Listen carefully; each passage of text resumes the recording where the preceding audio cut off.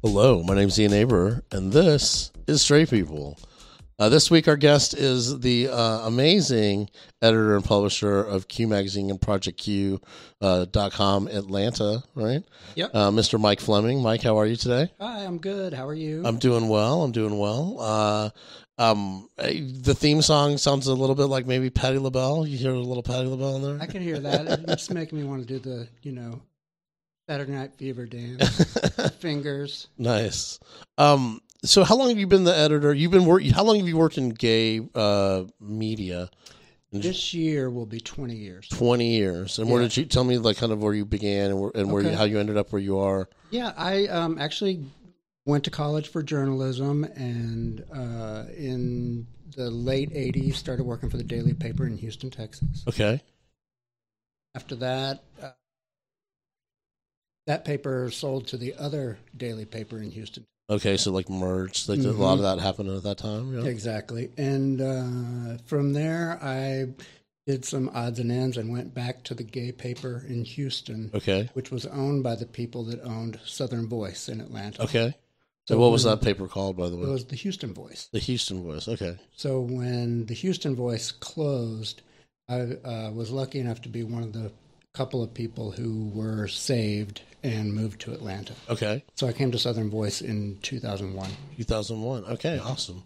And how long? So how long were you at Southern Voice? 11 years. 11 years. Mm-hmm. What were some of the bigger stories you covered during that time frame? What do you remember? What's the biggest story you guys feel like you covered? Well, news-wise, there were probably some biggies. Yeah. I was the arts and entertainment editor. Yeah. So, I talked to Rosie O'Donnell the night before her ABC interview where she came out. Oh, wow. So then my interview came out 2 days later when the paper hit. Wow. That was big to me. We were, it was a big secret, and we couldn't let any of it out in advance. And, right. It felt big as time. big of a secret as just Rosie O'Donnell existing prior to coming out could possibly be. Right. Yeah, she didn't read lesbian at all. No. This is after she had the show where she would always talk about how hot she thought Tom Cruise was and everything. Exactly. Okay. Yeah. Exactly. Wow. Yeah, she came out. And what was it like talking to her? What was her kind of like? Exactly like you would expect. With curse words. Okay. So, fuck this, fuck that. Yeah, it's Rosie O'Donnell, but fuck this. Yeah. Other than that, it was just her, right. And like you say, nobody was surprised. Yeah. But she still had to do it, which is the most interesting kind of right. And that's changed a lot. Yeah. That was only probably 2002 or 3. Yeah. And to me, that wasn't that long ago, but it has changed dramatically. Oh, absolutely. Then. Now there's people who are just gay from the jump, and they never have to come out. That's just who they are the whole time. They're a celebrity, right? Not as many as probably necessary, but that does seem to happen a lot. So, what would you say? So after Southern Voice, where did you move to? What were you? About 6 or 8 months before they went bankrupt and closed, they let me go in a money saving move. And I was freelancing.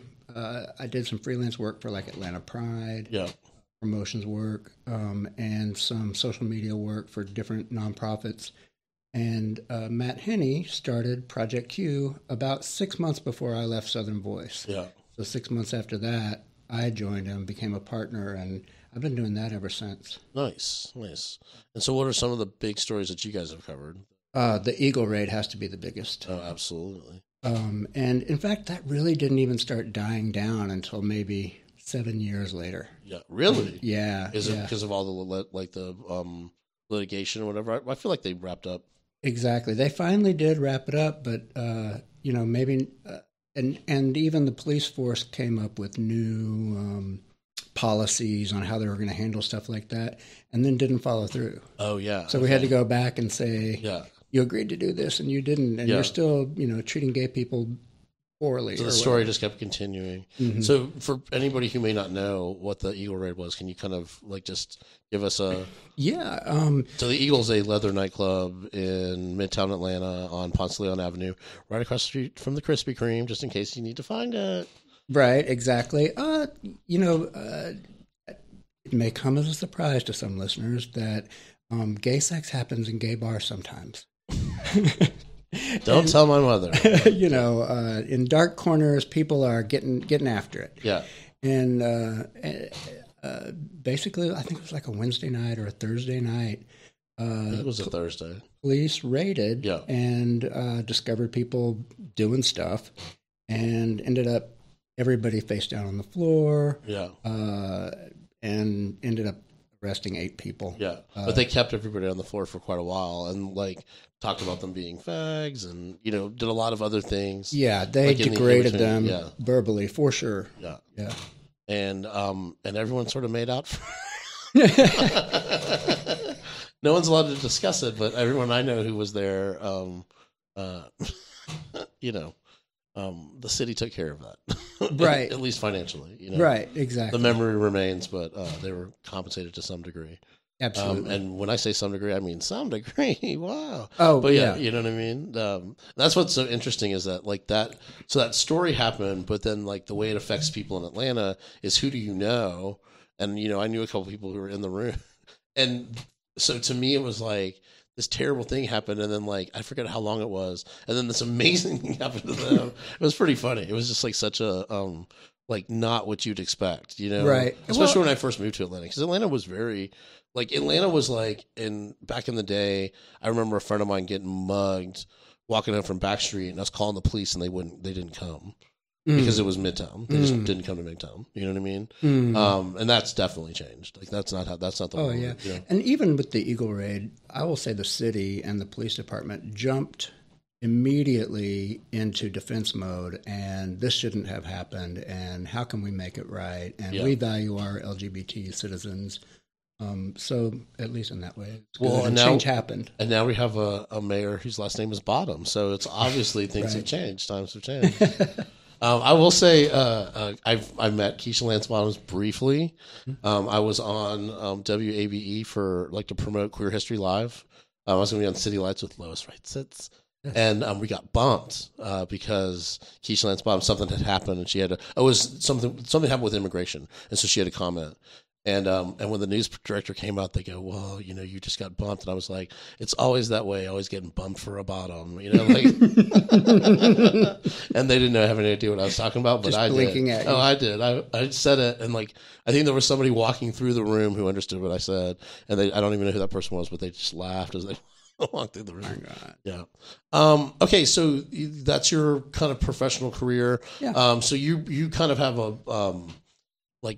are you still mostly arts and entertainment, or so what's the focus of your editorial? You have news. I mean, I feel like there's news, there's interviews, Well, when we decided to take the website into print, which was last November, the magazine definitely still focuses on events and entertainment and fun stuff to do and people to know and stuff like that.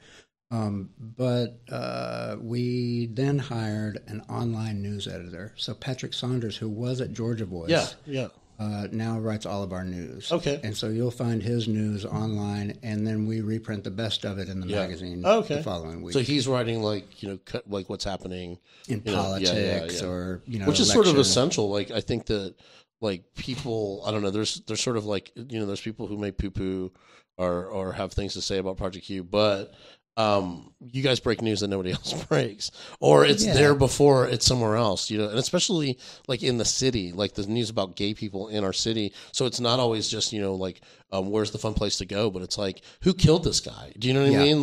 And why are, I've seen that quite a bit. And we honestly, I've always been very thankful for it because it's I know I'm going to find news about what's going on.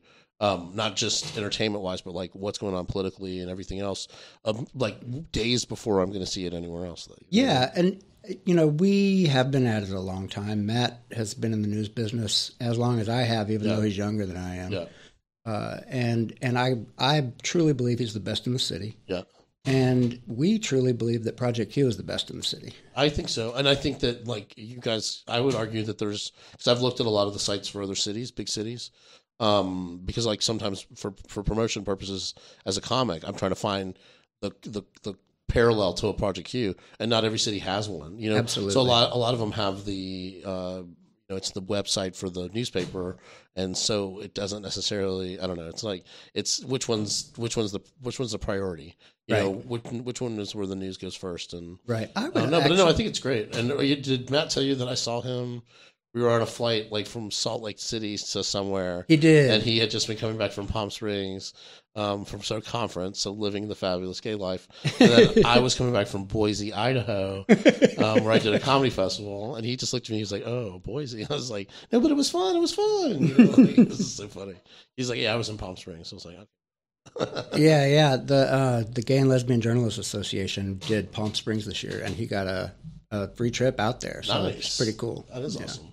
How do you think like gay media and like gay reporting has changed? I mean, like obviously blogging and all that has had a huge impact on how news is reported to gay people. Like, where gay people get more of their news from sites like Project Q and Total Road and Joe My God than they do from like ABC and NBC, which seems to be changing too, because like NBC has NBC Out. Have you ever seen that Facebook page? Yeah. So what do you think the landscape? How's it changed?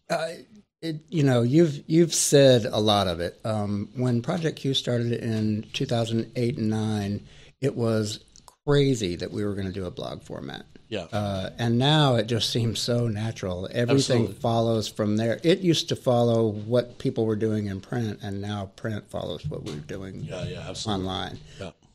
And it's the 24-hour news cycle, for better or worse, and you got to get your clicks, and those advertisers are depending on it. And, it's a lot more fast-paced than it used to be. Oh, interesting. Oh, yeah, well, I guess you don't really put anything to... Well, you still do a magazine, though, so which I've written for. I've written some columns, which have Absolutely. Which has been fun for me because it's, like, sort of outside of what I do stand-up. So it's, like, they're sort of funny, but then they can also have, like, kind of, like, more emotional moments and things I really can't get away with on I don't feel like yet, anyways. Yeah, I feel like when I can do longer sets, when I start being able to do hours more, I probably can tell stories like the ones I tell on those. Yeah.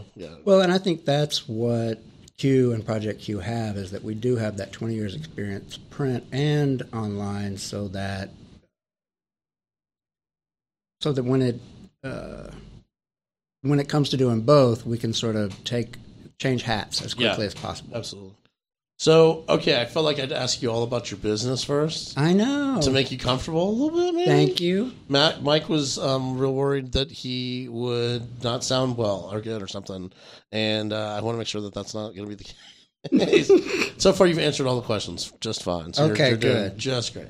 Well, let's talk about you. Let's talk about, you came out, what year did you come out? 1983. 1983. Yeah, I was 18 years old. 18 years old where? In Houston, a suburb of Houston. Yeah. Mm-hmm. So coming out at 18 in 1983, that in itself is just a crazy idea. But so when did you know you weren't straight? You know what I'm saying? Like finding out you're gay is one thing, but like figuring out you're not like everybody else. There's a little gap, I always feel like. There's a gap between finding out. There was a big gap for me. The first time, it was probably still the 60s, which is crazy. But I was like 4 years old. Yeah. And I remember, this shows you my penchant for milquetoast white boys. And I remember my parents got a Carpenter's album. And I thought Richard Carpenter was the most beautiful thing I had ever laid eyes on. And I was 4 years old. Yeah. And of course there was no word for it. I had no idea what was going on, you know. My pants were dancing, Oh my God. But, so, that was a long time, 14 more years till I was 18 and actually had come out. Yeah. And did you come out to your parents? Did you come out to your friends? I came out to my mom, who said, I know. I like how she said it like... She was relieved. She's like, I knew when you were, 2 or whatever. Yeah. And so what was it like being out at 18 in 1983? Like, what do you feel like? Do you feel like that like, making that decision then, like, helped you, hurt you? Were there opportunities that were available to you that are not available to you? I don't know. I've always sort of had the courage of my convictions. Yeah. It was early. Yeah. To come out for most people my age at that time. Well, absolutely. I mean, I would think that's like kind of, I mean, like to know and to have the kind of guts to do it too. You know what I'm saying? There's plenty of people who who waited, put it off as long as they could. There's a great comic at Keem Woods who has a joke about, I didn't come out, I got caught. You know what I mean? Now I'm out. Now I'm out, which is like sort of the epitome of so many people's stories. Yeah, well, so, I sort of hung out with a big group of straight, gay, everybody, punks, and outcasts. And so, it was just the way in which I was an outcast to the rest of the world. And we sort of had each other's backs. And so you had like a fringe group, basically. Yeah, and we were convinced that we were the coolest people who ever lived. Well, and I'm sure fuck you were, everybody else. For that year in that area and all that. Absolutely. I've sort of grown back into, okay, I'm kind of basic. But it took like decades for me to finally realize that I was actually not as cool as I thought I was. Oh, how funny. But yeah, so, in that way, I had a support group and network. But outside of that, I wasn't about to let anyone tell me that I could or couldn't do anything. Yeah. Like my dad told me, unlike my mom, my dad said, I think you're mistaken when I told him I was gay. Oh, yeah. And it was like, nope, I'm not. And you can take it or leave it. Yeah. If like a workplace or anybody had ever tried to hold it against me, it would have been hell to pay. Yeah. It just wasn't going to take it. Oh, interesting. So you never had that experience where you were like... I'm sure there were people who stopped talking to me or weren't my friend anymore, but they certainly never said anything to me about it. Interesting.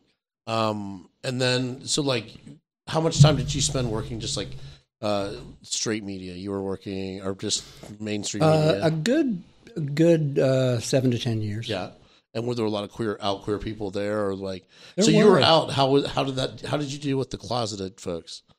Would you notice that? Would you have people? I would pretty much like give them their space. Yeah. It was sort of like that eye contact thing. Yeah. You both know, and they're not out, and that's okay. And so I just sort of. Was there a lot of you like running into people that you worked with at the bars, or did you have those experiences? A fair amount. Because like that's the thing about being out is like what I was out like in my early 20s, like 21, 20, and that's what I noticed the most was how many people were in the closet that I would see them at like, it's like, oh, okay, yeah, that isn't your roommate, is it? You know what I mean? A lot of that, way more than you expect. You know? Yeah. And in the South, I think that's one of those things that like maybe that was still happening more in the South because we're so religious and there's so much of like, could be. You don't want me to find out you're gay, you're that way or whatever, Could be, yeah. But you were out the whole time. That's so awesome. So you were kind of lucky in the regards then that you never experienced any kind of like discrimination in the workplace, because that seems to be a very common story for folks. Yeah, But I guess working in journalism, maybe that's just And there really were like gay people all over that newspaper. Yeah. From the advertising department, all the classified ad reps were gay guys. Just whatever. Yeah. But I just never really had an experience. And if I had, I probably would have tried to hold it against them. Yeah. You know what I mean? Yeah. So, like, Atlanta's not gay anymore. Atlanta's queer. Atlanta, like, that's changed. That's the biggest change to me. Yeah. And maybe that's the way it has always been.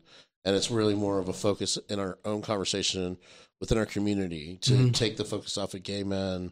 And maybe the focus was on gay men for so long because, the health crisis in the 80s, the AIDS crisis made it so, you know what I mean? But we're much more of a queer city. And how do you think that translates into kind of what you see at Project Q and like what you're covering even? You feel like you guys are covering a wider base of things? Or? I feel like we, the city and the media, have kind of all caught up to where me and the cool kids were in the 80s. Okay.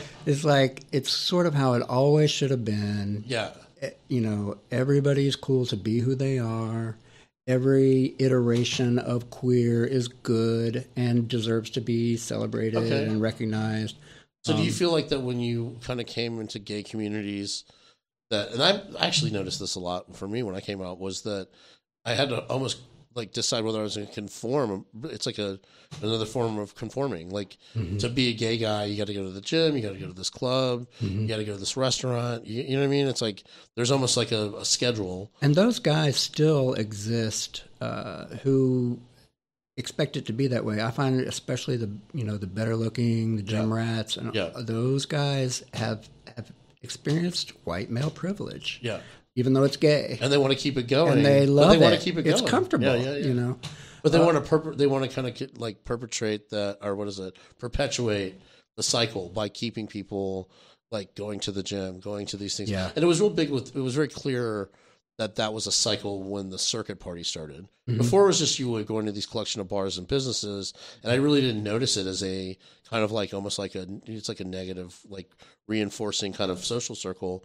At least for me, it wasn't the drugs. I couldn't keep up with all of it. Yeah, it's like I don't know how they can afford it. It's an extension of toxic masculinity, which pervades all of society, which Absolutely. We're all trying to grow out of. But you know. We're getting there. It's better. It is better. I mean, it could still be even better. It could still be even better. What I find interesting is like when, like gay guys. I've had a friend with a conversation with a friend where they were like, I'm femme. I'm not toxically masculine. I'm like, oh no. You're still embodying. You know what I mean? It's like you're still toxically masculine. You're just putting your like what you think women act like spin on it, which is also in itself toxically masculine. Right. Because it's sort of like a mocking kind of like, you know what I'm saying? Like what it is to be a woman is negative in some way. Yeah. Or to be a woman is to just be like a hateful bitch. And that's not, like the best women are really, really strong. They're not just, do you know what I'm saying? Yeah. Yeah. And I think, but that's something that gay guys do. And so like toxic masculinity has this really, really hyper masculine look to it. And then like the really femme look to it where it's like, it's the same thing. On the exterior it looks completely different, but it's the same fuel. It's the same. Right. Well, and it's the binary, right? It's like either very manly or unmanly, womanly. Yeah. You know, and sort of we all really exist on a spectrum. But like, look at how lesbians express butch and femme. To me, it seems healthier. Like, it doesn't seem quite so. You know what I mean? Like they don't quite hate each other quite as much. You know what I mean? Yeah, I don't know. I always joke about how like if it really came down to it, like all history is just butch versus femmes. Do you know what I mean? Like we think it's like man versus woman. It's butch versus femme, baby. You know, like, that's kind of great. Because like men and women are even butch versus effeminate. You know, like like women not embodying the gender role. You know, I remember my mom having a short haircut and like getting called a dyke, and it's like. I don't know, you know what I mean? Like that was an immediate by my father. I mean, but that was like an immediate kind of like, you have the sensible haircut now. Let me, here's another thing to make fun of you about, I guess, or whatever. But right, and to subjugate, those roles, and I don't know. It's interesting stuff, and it is changing. Yeah, it definitely is changing. I think that like the internet kind of has been a good equalizer in that anyone can have a voice. And so, like, for a long time, it was like, in order to be a journalist, you had to have gone to journalism school, which means that you had to go to college. And so those conditions were not available to everybody the same exact way. So now it's like, you can be a blogger, you can have a video channel, you can have whatever, and reach, and then even turn into legitimate, journalism at this point. I feel like that's the case sometimes. Yeah, absolutely. So what do you think... What do you think? So much of what we talked about is being how queer has changed. Mm-hmm. How do you think straight has changed since you were in Texas in the 80s, in your fringe group coming out at 18? You know what I mean? Think about what you thought a straight man was then and what, you know what I'm saying? Like, we talk, because you know what? That's the thing I feel like part of this podcast is about, is that we constantly talk about how we've changed, but have they changed? Has our definition of straight, you know what I'm saying? Has it changed in any capacity? In a way, it's sort of my same answer as how queer has changed. Is finally catching up to the way I always thought it should be anyway. Okay. Gender and sexuality is more fluid than people let on. Yeah. And I think as we get rid of things like toxic masculinity and gender roles, that straight people maybe can be more comfortable. I'm sitting here with these straight people. I'm looking around the room. Straight people can be more comfortable in sort of expressing themselves, however that comes out. Yeah. So it could be that they are 100% straight, and everybody's fine with that. And we always have been. But you could be straight and male and have male friends and be affectionate to them, and nobody call you a fag for it. You know what I mean? Be affectionate to them. Have fashion sense. Yeah. You know, take care. Use hair products. Or you whatever. could be bi, and everybody could be cool with that, or whatever it is. And I think that. So let me ask you this: do you think that like constructs like gay male and lesbian and all that? Do you think those are going away? Do you think that the future is fluid? That is really beyond my understanding. I'm not sure that I know. I mean, I definitely don't know. I just blew Mike's mind. But, it wouldn't surprise me. I think it might take 100 years. Well, I mean, I would think it would take even longer than that. Yeah. Like, some people would just hang on to gay male just because, it seems fun, or whatever. Right. So many fabulous things come along with it. But no, and that's the thing, too. It's like even what we attribute as our like greatest things is that we're fabulous, or that we're well organized, or that we can cut hair, or whatever it is. Those are all still just stereotypes that like sometimes they're positive enforcing stereotypes, and sometimes they're negative enforcing stereotypes. It's like, so when you meet the gay guy who has no fashion sense, it's like, he wasn't failed in any way. Right. No, that's true. And I think, I would hope that hopefully he has a gay friend that can help him, though. No, I mean, I would hope that if you are good at arranging flowers, that you just arrange flowers. Yeah. And that's fine. You don't have to worry about. And it doesn't matter if you're doing something with your penis. Yeah. You know what I'm saying? I think that there's so many. There's even a show. I forget what it's called, American Housewife, where the son is conservative. But he takes ballet because he wants to be able to look like he's progressive to get into the college. You know what I mean? Right. So they're still doing that. They're still doing the kind of like, so now it's like deconstructing those gender roles where it's like, okay, well, in this comedy, he's doing this for to get himself into Harvard. You know what I mean? So he's like the Alex P. Keaton of that generation's. Totally. You know what I mean? That's exactly who that character is. Yeah. Right. Yeah. So I guess we're getting sort of towards the end. I guess what other questions that I have for you written? Mike asked for some questions submitted. Because I'm super awkward in person. I asked you all of them. I think I asked all of them. I got them all. All right. But let me ask you about some more stuff about straight people. Like, do you have like straight artists and straight like PR people coming to your magazine trying to get you to print? Like trying to basically get that gay audience. Editorially, do you know what I'm saying? We do, not as much as we think. Often what we'll do is that we'll see a performer of queer interest is coming to the Fox or to Laughing Skull or whatever. Yeah. Well, with you at Laughing Skull now, we have sort of an in for that. Yeah. But we will have to go to them and say, they have a huge queer audience. Yeah. And they go, oh, really? Well, you should buy an ad and give me an interview with them. Yeah. I can't think of a good example, but we are still chasing them down to some degree. Every once in a while, somebody will be pretty woke to the fact, and they'll come to us, and that's just great for us because then we just say yes and we do it. That's awesome. So I always close with this question. It's my favorite question to ask: is what do straight people eat?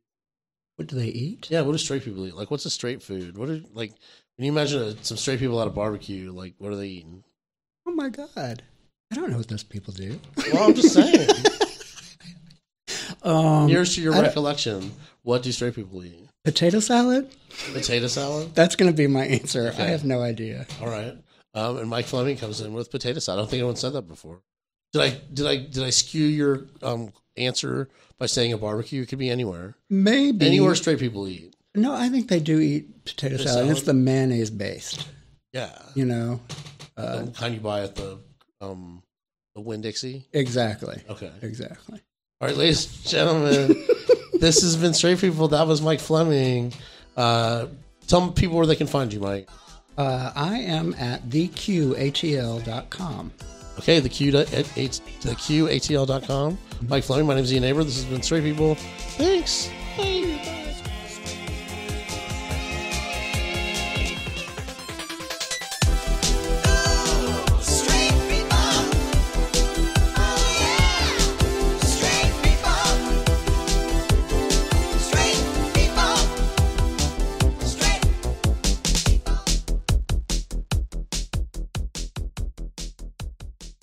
Bold Koi, bold and beautiful.